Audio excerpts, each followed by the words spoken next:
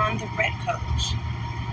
I didn't get dressed at all this time. My hair is messed up. I ain't got no makeup on.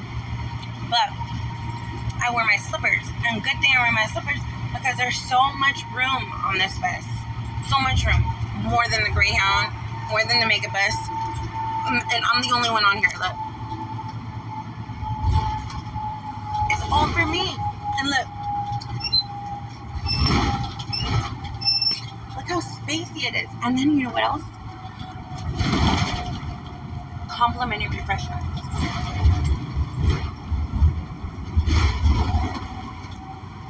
I am flabbergasted. It is like so awesome.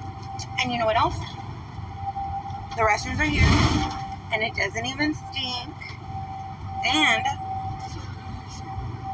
they got TVs, but I never watch TV anyway. But these little things, I didn't put mine in front of me because I'm the only one here, so I'm going to eat right here.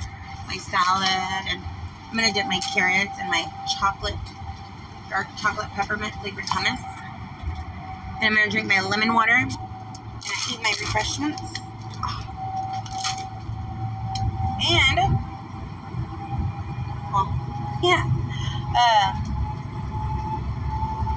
it's just so peaceful in here.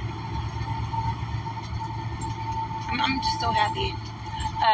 But the hardest part about it, the only bad thing about it, is that I could not find the bus stop. I couldn't find the bus stop. It was like, the bus stop is like, it's like a Via bus stop, but it has like a little red flag on it. And it doesn't really say red coach or nothing. So I went inside the Marriott and asked them, and they were like, oh yeah, it's right there where the little red flag is. And I was like, I would have missed it if I wasn't really early. But I missed my bus last time, so I made sure I was 40 minutes early. Even though I got there and the bus pulled up right away, even though the bus was late. Because I walked around River Center like I don't know how many times trying to find the bus stop. But it's worth it because the bus is so comfortable. So comfortable, man.